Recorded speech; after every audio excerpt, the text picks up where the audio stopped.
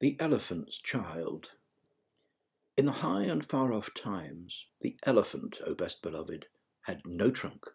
He had only a blackish, bulgy nose, as big as a boot, that he could wriggle about from side to side, but he couldn't pick up things with it. But there was one elephant, a new elephant, an elephant's child, who was full of satiable courteosity, and that means he asked ever so many questions. And he lived in Africa, and he filled all Africa with his satiable courteosities. He asked his tall aunt, the ostrich, why her tail feathers grew just so, and his tall aunt, the ostrich, spanked him with her hard, hard claw. He asked his tall uncle, the giraffe, what made his skin spotty, and his tall uncle, the giraffe, spanked him with his hard, hard hoof. And still he was full of satiable courteosity. He asked his broad aunt, the hippopotamus, why her eyes were red, and his broad aunt, the hippopotamus, spanked him with her broad, broad hoof. And he asked his hairy uncle, the baboon, why melons tasted just so, and his hairy uncle, the baboon, spanked him with his hairy, hairy paw. And still he was full of satiable courteosity. He asked questions about everything that he saw, or heard, or felt, or smelt, or touched, and all his uncles and his aunts spanked him, and still he was full of satiable courteosity.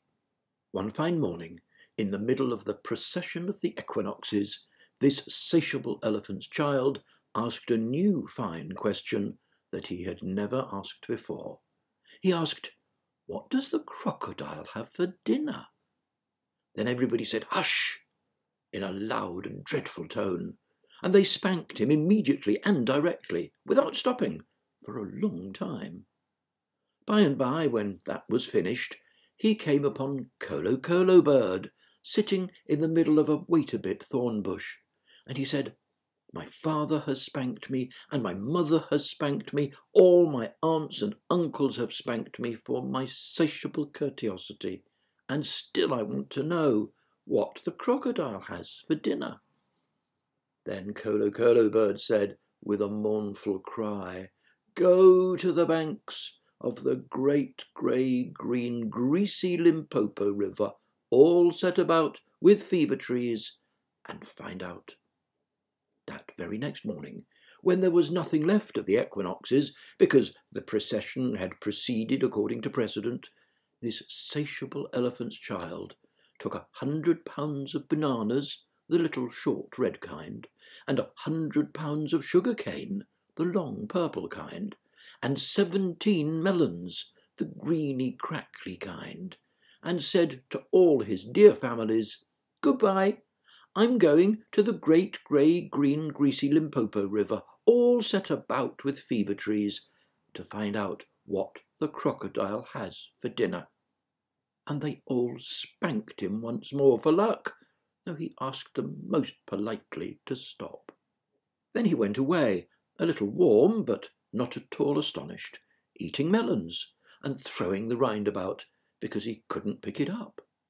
He went from Grahamstown to Kimberley, and from Kimberley to Karma's country, and from Karma's country he went east by north, eating melons all the time, till at last he came to the banks of the great grey, green, greasy Limpopo River, all set about with fever trees, precisely as Colo Bird had said. Now, you must know and understand, O best beloved, that until that very week and day and hour and minute, this satiable elephant's child had never seen a crocodile and didn't know what one was like. It was all his satiable courteosity. The first thing he found was a bicoloured python rock snake curled round a rock. "Excuse me," said the elephant's child most politely, "but have you seen such a thing as a crocodile in these promiscuous parts?" "Have I seen a crocodile?" said the bicoloured python rock snake in a voice of dreadful scorn. "What will you ask me next?" "Excuse me," said the elephant's child, "but could you kindly tell me what he has for dinner?"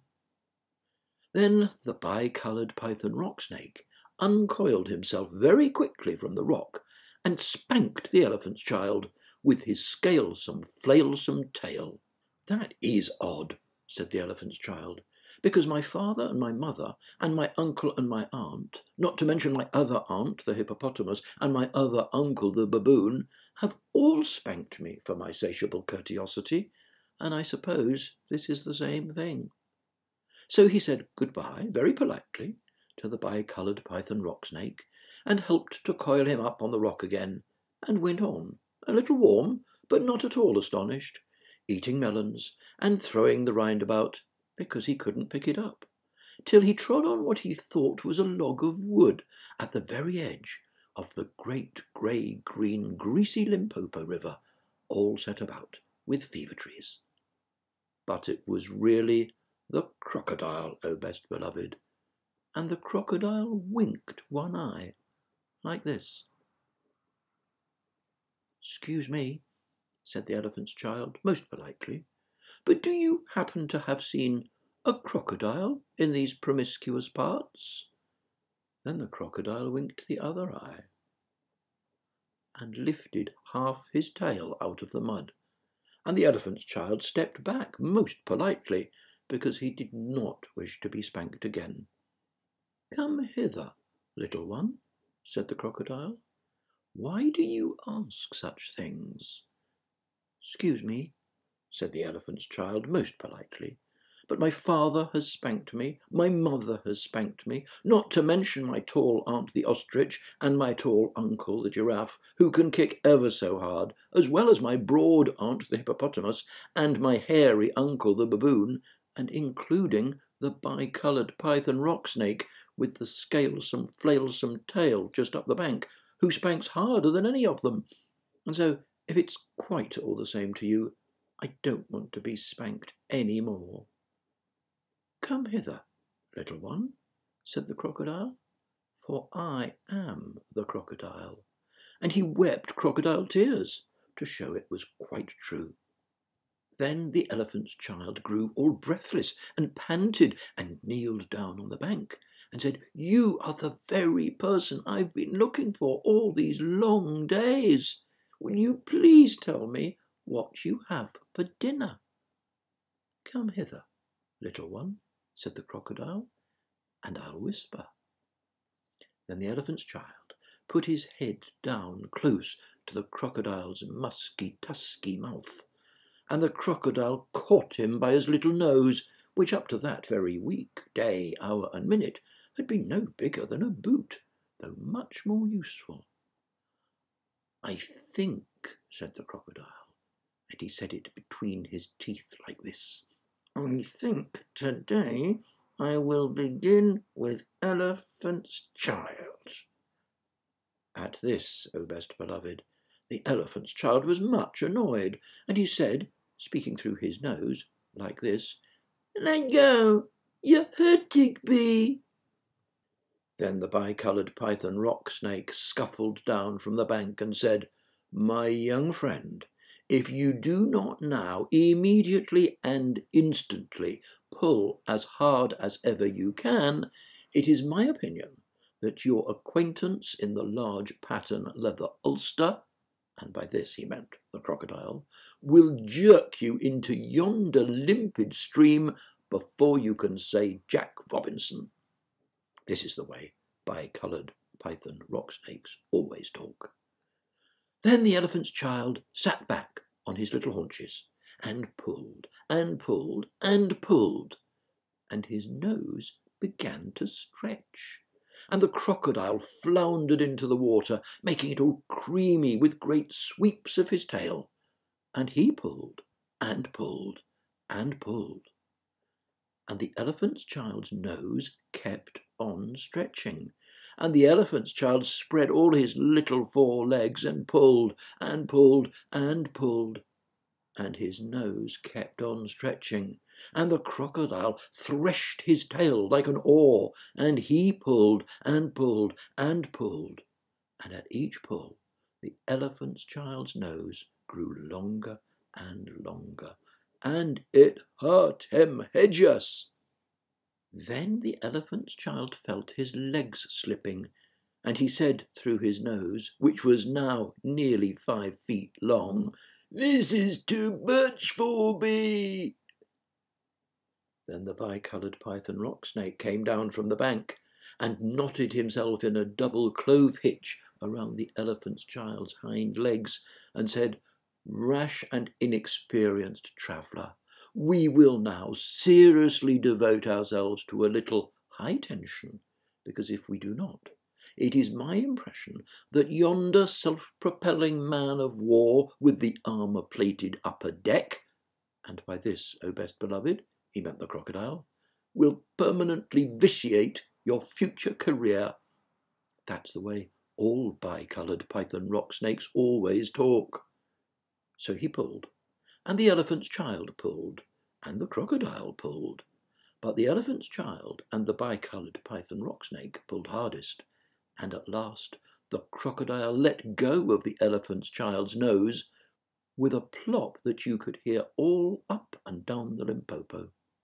Then the elephant's child sat down most hard and sudden, but first he was careful to say "thank you" to the bi-coloured python rock snake, and next he was kind to his poor pulled nose, and wrapped it all up in cool banana leaves, and hung it in the great grey-green greasy Limpopo to cool. "What are you doing that for?" said the bi-coloured python rock snake. "Excuse me," said the elephant's child, "but my nose is badly out of shape, and I'm waiting for it to shrink." "Then you will have to wait a long time," said the bi-coloured python rock snake. "Some people don't know what's good for them."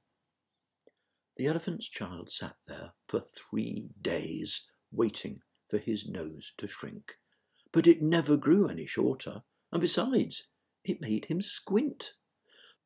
For, O best beloved, you will see and understand that the crocodile had pulled it out into a really, truly trunk, same as all elephants have today. At the end of the 3rd day, a fly came and stung him on the shoulder, and before he knew what he was doing, he lifted up his trunk and hit that fly dead with the end of it. "Vantage number 1, said the bi-coloured python rock snake. "You couldn't have done that with a mere smear nose. Try and eat a little now." Before he thought what he was doing, the elephant's child put out his trunk and plucked a large bundle of grass, dusted it clean against his forelegs, and stuffed it into his own mouth. "Vantage number 2, said the bi-coloured python rock snake. "You couldn't have done that with a mere smear nose. Don't you think the sun is very hot here?" "It is," said the elephant's child, and before he thought what he was doing, he slooped up a sloop of mud from the banks of the great grey-green greasy Limpopo and slapped it on his head, where it made a cool, sloopy, sloshy mudcap, all trickly behind his ears. "Vantage number 3, said the bi-coloured python rock snake. "You couldn't have done that with a mere smear nose. Now, how do you feel about being spanked again?" "Excuse me," said the elephant's child, "but I should not like that at all." "How would you like to spank somebody?" said the bi-coloured python rock snake. "I should like that very much indeed," said the elephant's child. "Well," said the bi-coloured python rock snake, "you will find that new nose of yours very useful to spank people with." "Thank you," said the elephant's child. "I'll remember that. And now I think I'll go home to all my dear families and try." So the elephant's child went home across Africa, frisking and whisking his trunk. When he wanted fruit to eat, he pulled fruit down from a tree, instead of waiting for it to fall as he used to. When he wanted grass, he plucked grass up from the ground, instead of going on his knees as he used to. When the flies bit him, he broke off the branch of a tree and used it as a fly whisk. And he made himself a new, cool, slushy, squashy mud cap whenever the sun was hot.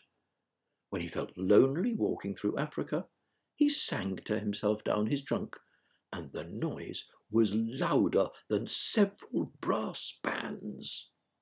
He went specially out of his way to find a broad hippopotamus. She was no relation of his, and he spanked her very hard, to make sure that the bicoloured python rock snake had spoken the truth about his new trunk.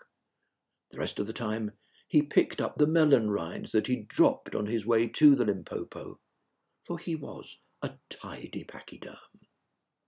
One dark evening he came back to all his dear families, and he coiled up his trunk and said, "How do you do?" They were very glad to see him, and immediately said, "Come here and be spanked for your satiable courteosity."